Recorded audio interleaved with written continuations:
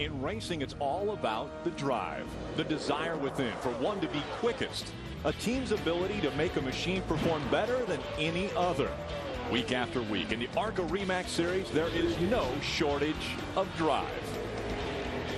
Frank Kimmel has driven to a record 8 series titles and still has the vigor to claim a 9th.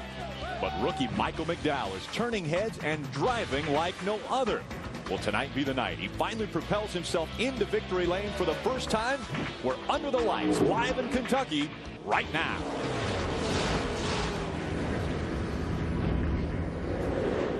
Welcome everyone to Sparta, Kentucky for the WLWT Channel 5 150 from the Kentucky Speedway. It's round 13 for the ARCA RE Series. Cars are all in line, about to go out onto the Speedway as we get ready for the 13th race of the 2007 season. Hello everyone, I'm Rick Allen alongside of Phil Parsons. Now, it almost looks as though a changing of the guard is taking place in the ARCA RE Series with the field we have. So much incredible young talent here, and this is probably the best field I've ever seen assembled for an ARCA RE race. We have so many young guys with Cup backgrounds and Cup affiliations. We've got Richard Childress Racing represented. We have Ganassi represented. Here's a list right here. You can see Bill Davis represented, Ray Evernham, Kevin Harvick, Michael Waltrip. The list goes on and on and on. Probably as fine a field as I've ever seen for an ARCA RE Series race. And right in the middle of that field, you see Erin Crocker from Evernham Motorsports. She really set a blistering pace earlier in qualifying. It's been a one-day show. We practiced earlier this morning, then this afternoon. Out for qualifying, Erin Crocker goes out, sets a new track record, 178.731 miles an hour around this mile-and-a-half track. But not so fortunate was Pete Shepard. Really wasn't. Pete was the fastest car in practice in his Roush Fenway Ford, and unfortunately crashed on his qualifying attempt, did not even get a time in, and will not be able to start this race. They had to spend about 30 minutes working on that wall before they were able to continue with the qualifying. But once it was finished, it was official. Erin Crocker wins the pole. She's with Ray Dunlap. Well, thank you, Rick. The 98 car has been fast all day today here at Kentucky. As a matter of fact, when we come to this racetrack, you always assume that Erin Crocker is going to be very good. 2 times she's finished second right here at this particular racetrack. You've got that same race car that's been very good to you. So is tonight finally the night that you break through to victory lane? I certainly hope so. You know, it's been a great year. We've had some great finishes. It's our 3rd pole here at Kentucky, and I have a great group of guys at Evernham Motorsports that have helped me. You know, a lot of the guys on my team move up since it's a part-time deal, and people come in and out, but everyone's been really behind me, and I just want to win for them as much as I do for myself. You know, we're so close, and I don't want to jinx myself, but I'm looking forward to tonight, and I hope it goes well. Okay, we look forward to it, too, and wish you good luck. That's Erin Crocker. She's on the pole, and guys, remember, no female has ever won in the ARCA RE Series. Rick? Well, thank you, Ray. We take a look at what took place a week ago in the ARCA RE Series as we get you up to speed. And 2 guys racing side by side at the end of this race in Berlin, Phil. Yeah, great pit strategy by Brian Keselowski and his team. He put tires on late. Michael McDowell looked like he may be headed to win number 1. He got beat by fresh tires. Good pit strategy. Brian Keselowski wins for the 2nd year in a row at Berlin. An impressive top 5 here. You see James Buscher's name on there, finishing in 3rd. He won that race earlier in Lakeland, Florida. So a lot of young talent working its way up here in the ARCA RE Series. We take a look at the point standings after 12 races. Kimmel and Gerhardt back 1 and 2 in this 2007 season. Michael McDowell has vaulted himself up into the 3rd position, and he is standing by with Jim Trado. And guys, he jumped 2 spots because he had his 2nd runner-up finish of the season. But Michael McDowell, you've got a lot of cars around you, a lot of NASCAR influences. How bad do you want your first win, especially with the company you're keeping? Yeah, no, for us to come out here into Z-Line Design, Eddie Sharp Racing, Dodge this weekend and qualify on the front row is an awesome accomplishment with all the great teams here. But, you know, we've been on the front row a lot this year, and we got 5 poles, and we're looking for our race win. We've been so close. Last weekend we were 10 laps away from it, so hopefully we can pull it off with the big teams and show what we got. Guys, he wants to be the next NASCAR development driver we talk about. He's led the most laps this season. Tonight might be the night he seals the deal. Thank you, Jim. A lot of talent there in Michael McDowell. Now, you've seen a lot of racers out there. How would you rate Michael McDowell against a lot of the young talent moving up in this racing series? I've been very impressed. He's run some great races on speedways and short tracks. Very versatile. Comes from a road racing background, but has proved that he can get it done on the ovals, too. Ken Schrader, you've raced against Michael McDowell. What do you think about the kid? I got to race against him a couple times already this year, and he's done an awesome job. But I got to say that, you know, all those newcomers out there, I like when you look at the WAR, keeping keeping count of the WAR for the year standings. Got a couple of those old guys up there still. Well, everyone, the veterans as well as the rookies trying to duel it here in Kentucky Speedway. The summer is just heating up, and we're about to get underway at Kentucky Speedway.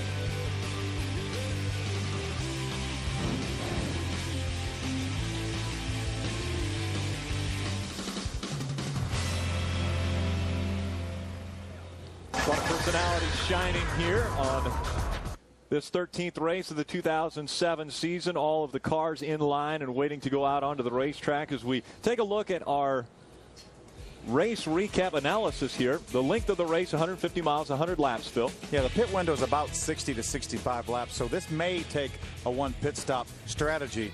As you can see, the race record is a little bit over 121 miles an hour, set by Chad Blunt a few years ago. Let's go down to Jim Trado. I think you've got a young man you'd like to talk about. Landon Castle is a name that you may know out of Iowa. He ran a lot of late models, and he was a sign in December that Hendrick said we need to start our development program up again. Castle signed with Hendrick Motorsports, tested Jeff Gordon's car in Lakeland, Florida soon after, and has been testing with Hendrick Motorsports since with the R&D team. He turned 18 recently as a week ago. He now is in this ARCA RE Series field. This is the same team, the R&D team, along with some of the same guys he's been working with on their Cup and Busch development that he's been working with tonight. He's also going to have the help of his friends. His mom and dad are here. This kid has a bright, bright future with Hendrick Motorsports. Let's go down a little bit further down the grid for my A starting spot to Ray Dunlap. Well, thank you, Jim. Let's talk about 13th. Today is Friday the 13th, and it is the 13th race of the season. So who's in the 13th starting position? Justin South, the driver of the HD Supply Dodge Charger. Now, Justin South had a career-best second place in his very first start at the Salem Speedway back in 2004. This year, he's already had a third place, and tonight, he believes he's got a car good enough to get his first ever win in the ARCA RE Series. Rick? Well, thank you, Jim and Ray. Again, Landon starting in the 13th spot.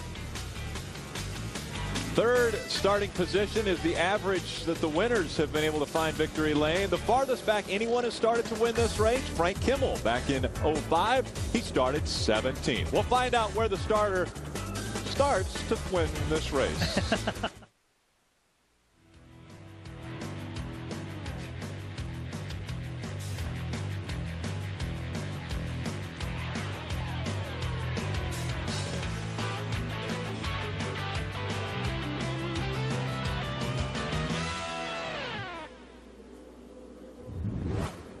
Under the lights at Kentucky Speedway for race number 13 of the 2007 season, we see the cars rolling around the racetrack. And let's take a look at the ARCA RE Series starting grid. Again, on the pole for the fifth career pole is Erin Crocker. That sets a record for females in the ARCA RE Series as far as number of poles. Yeah, she was tied with Patty Moise, absolutely, yeah, with 4.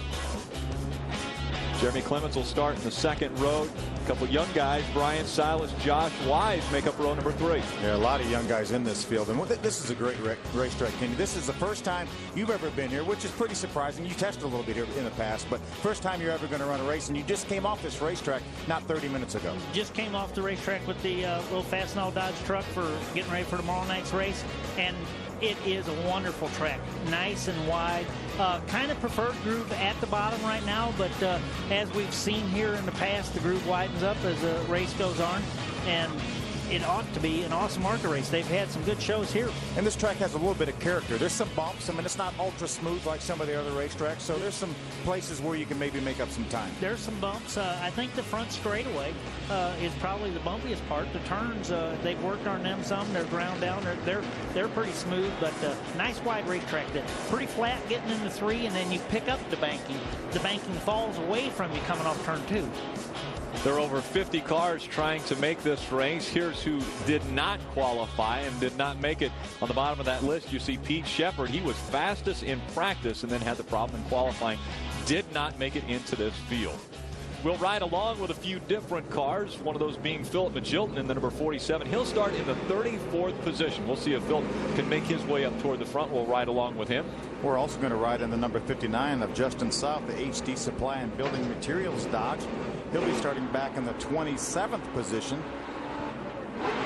Justin South, another one of those young drivers trying to make a name for himself in the ARCA RE Series.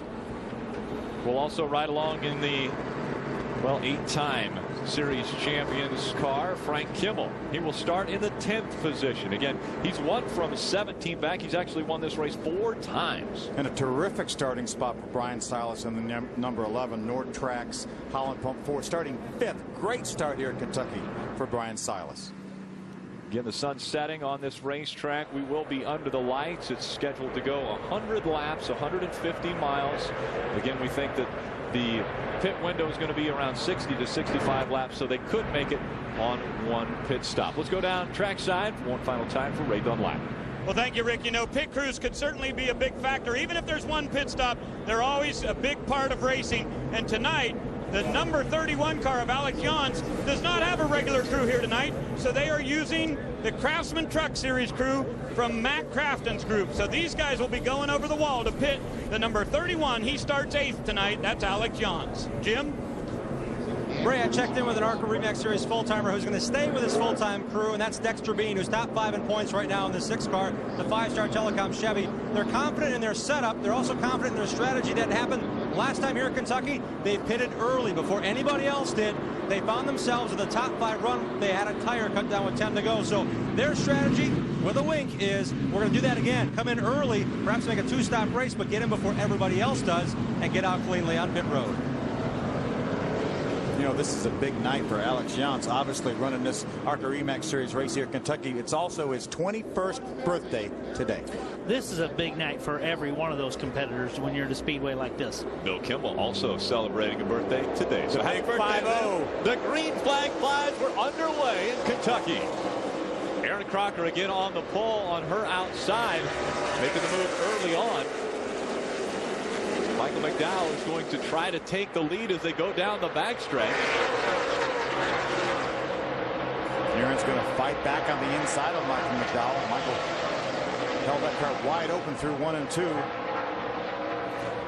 It's a lot easier to go through 1 and 2 wide open on the outside that first lap before you're up to speed. And he gets a little bit high through 3 and 4, and so Aaron Trouble Crocker, already. Philip Magilton, we're riding along with him. And a few other cars involved in it. The first lap, the caution comes out. And about 5 cars involved in this one. There's Justin Marks, is 65, hard contact. He had to go to the very back of the pack for the start because of unapproved changes. Also Gerhardt involved in this in the number 5. Is that Justin Allgaier? Like Allgaier in the 16. Oh boy. Top 5 point man coming into this race. Going to be a serious blow to this point situation. There's Bobby Gerhardt. He's got a lot of damage to the left front and a little bit to the right rear. Bobby started 14th, so be curious to see where this all activity started here. Yeah, Justin Marks started all the way at the back of the pack. So again, we've got the 65, the 5, the 16, and the 47 all involved in this first lap incident. See the 5 of Bobby Gerhardt and the 47 of Philip Magilton get together. There's Patrick Shelter getting turned around. There's Justin Allgaier making some hard contact with the outside wall. Frank Caphammer was involved. There's Justin Marks up against the outside wall. There's another view. Riding along with Philip Magilton. Sun somewhat in their eyes there. Looked like he got loose maybe a little bit on the inside, Kenny. That was Patrick, right? Patrick Shelter. That was Patrick Shelter. Looks like he might have loose. And then whenever that happens, you got to chase the car up the hill. And when someone's on the outside of you, then you got 2 of you in trouble. We see the 5 on pit road now. They're going to have to do some work to that car. Again, second in the points is Bobby Gerhardt as he brings the car onto pit road for his crew to go to work on that car. Going to change tires and have to do a little bit of body work to the left side of that car before they send it back out. We'll be right back with more from Kentucky Speedway under caution for the first time.